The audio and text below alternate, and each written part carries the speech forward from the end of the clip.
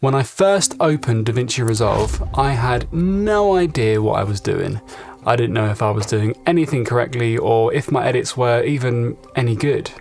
They weren't. But this was 10 years ago, and things have changed. So to save you hours of time trying to figure out where to start, I'm going to show you the 8 things that I would do now to go from beginner to pro in DaVinci Resolve. And make sure you watch to the end, because the last one is the exact thing that made me go from editing for local businesses to working with worldwide brands like Rubik's. So the first thing I would do is just learn the basics. And to do this, I would give myself a little goal of making a really basic edit. It could be something really stupid like this, for example. Meet the man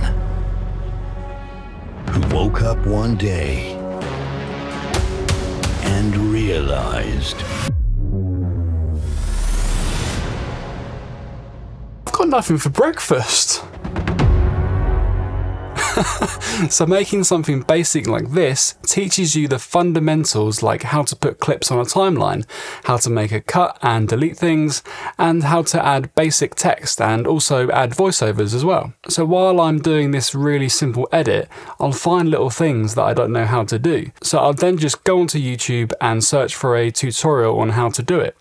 There's a good chance that someone's done a video about it. But don't just watch the tutorial. Make sure to practice what you learn straight away, otherwise it won't stick in your head as much. But YouTube isn't your only resource for learning the software, and this moves me on to number 2. Back when I first started editing, if YouTube didn't have the answer, then I'd have to go onto Google and spend ages sifting through a bunch of forums and finally find the answer I was looking for. Thanks TurtleMan306. You know who you are. But now, I don't have to waste my time doing that. I can just use AI to do it for me. I'll go to chatgpt.com and ask it a question. It will scour the internet for me and give me the answer instantly. Whether it's a simple answer like a keyboard shortcut or a step-by-step process of how to do something. And it's free. It's so good for stuff like this. AI is also built into DaVinci Resolve itself as well. So now a bunch of things that used to take ages can now be done with just a single click. I made a whole video about my top 10 favorite AI features that are inside of DaVinci Resolve. So I'll leave a link to that in the description if you haven't seen it yet. It's crazy some of the stuff you can do with it now. Number 3. The next thing I would do is set up a fast access system for my folders on my computer. This saves a ton of time. I used to have files from my timeline all over my computer. Some would be in the downloads folder, some would be on the desktop, some would be in my movies folder. It was just an absolute mess and it made backing up my videos a nightmare. Now I have an organized system for my folders for every video that I edit, which also integrates with DaVinci Resolve. So let me explain. I have an external USB-C hard drive that I keep all of my video files on. I call this drive Media Files. Inside of here, I have a folder called My Clients Rushes. This is where I keep the video files for all of the videos I'm currently working on. And then when I finish them, I'll back the files up online and on a separate drive. So right now, I'm just working on a couple of videos for a YouTuber called Ed Lawrence. So inside of his folder, I have one folder for assets. So this is things like brand guides, logos, fonts, that sort of thing. And then I have a folder called videos. And inside of here, I have a folder for each video I'm working on. So this video is called Views to Sales. And inside of here, you can see I've got a folder for A-roll, which has Ed's A-roll in. I have a folder for video assets, which has all of the other media that Ed has given me, like screen recordings and images. And I've also got a folder called Extra Media. These are things that I've downloaded or made for the video, like extra images and screen recordings. I like to keep these separate because I want a quick access to the media that I've just downloaded. Ed's videos don't normally have B-roll, sound effects or music, but if they did, then I'd also have a folder for each of these things here as well. So the way to integrate this with DaVinci Resolve is by coming over to the media pool, and in here you can see that I already have bins set up for the same things. So I'll drag that videos folder and drop it on the rushes bin here. If I drop it over here instead, then the next part I'm about to show you won't work. It has to be dropped on the left-hand side here. So this creates its own bin for that video. And then if I right click on this bin and come down to automatically resync media files, this means that whenever I'm saving a new file for a video, I just save it in my folder here, and then it's automatically going to show up in DaVinci. So no more downloading something and then trying to find if it's in the downloads or the desktop or wherever. I know exactly where it is, and then when I finish a video, all of the files for it are in this one folder that can be backed up. Keeping files organized saves so much time and confusion.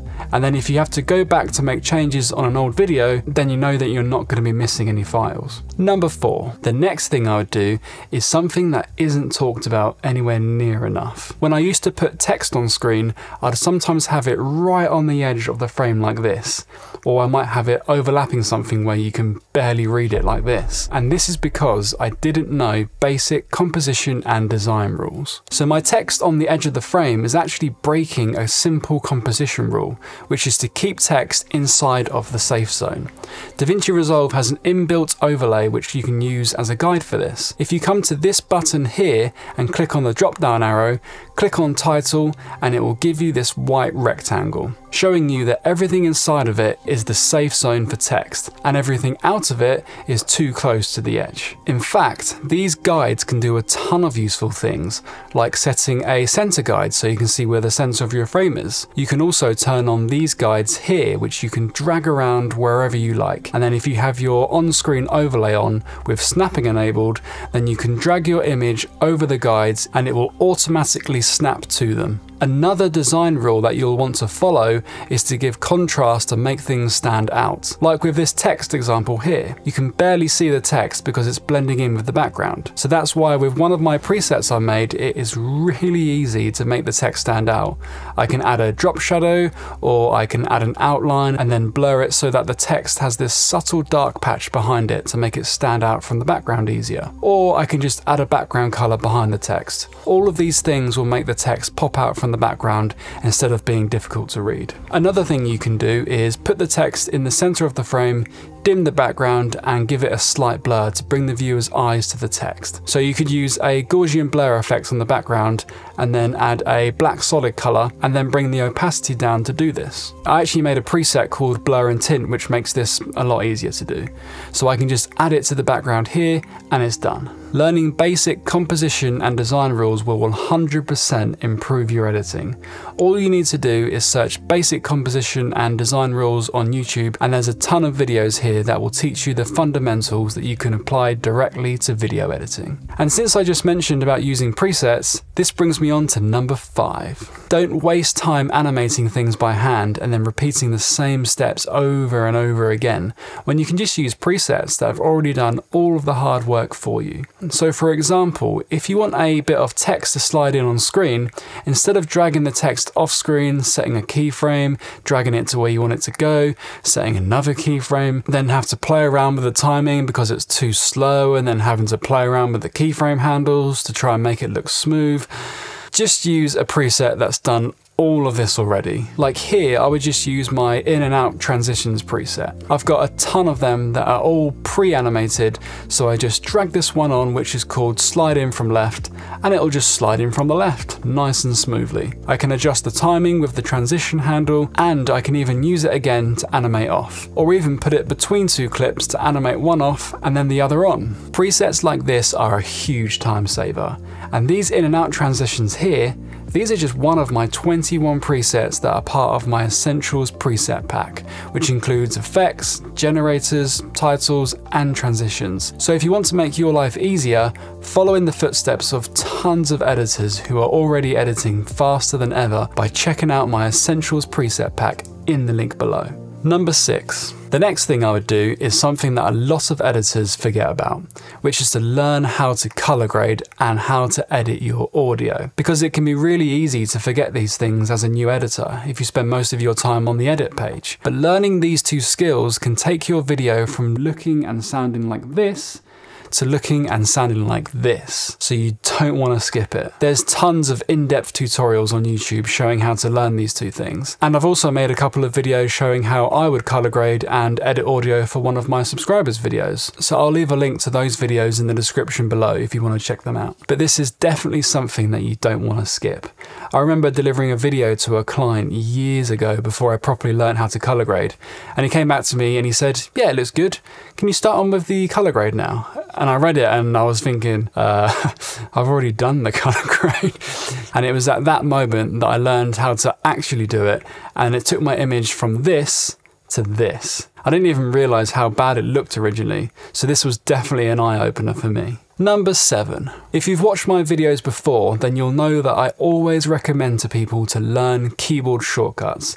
This just speeds up the whole editing process like crazy. So if you find yourself clicking the same things on the timeline or the menus over and over again, have a look and see if it has a keyboard shortcut for it, or if you can make one. So if I right click on this clip here, you can see it shows me what the keyboard shortcuts are for these different things. So if I found that I keep right clicking and hitting rip or delete, then I would just make a note of the keyboard shortcut for that, which is Shift Backspace, and then use that instead. So my goal would be to learn a couple of shortcuts a day. And then over time, these shortcuts will start to become second nature to the point where I now actually use hundreds of these shortcuts. And I have them on my mouse, I have them on a console of buttons, and I also have them on my iPad. And you might be wondering, wait, how are you using them on your iPad? Well, this brings us on to number 8, the one thing that has taken me from editing for local businesses up to working with global brands like Rubik's. So about 3 years ago, I was in a bit of an editing rut. I was editing the same videos over and over,